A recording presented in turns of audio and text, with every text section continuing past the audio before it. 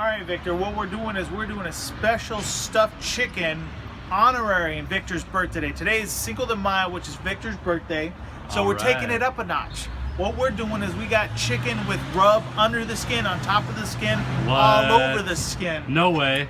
We put a jalapeno in there with some garlic, and now what we're gonna do is we're gonna go ahead and put some juices in there.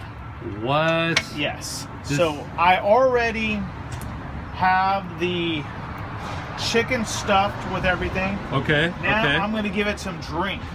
So I'm gonna pour this up in there. So you're just pouring it right in the cavity. In the cavity. And the cavity is so that the jalapeno and everything else that I put in there, it's gonna be turning around and it's gonna give it all that nice flavor. Okay.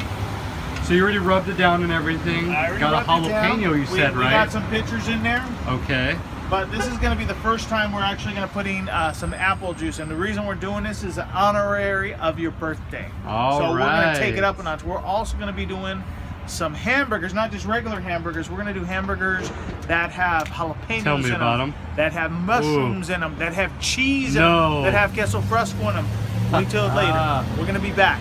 All right, we'll come back to you in a minute. All right. Okay, just tested the rotisserie. It was at 161. I've got a 5-degree carry through, and we are ready to take this thing off.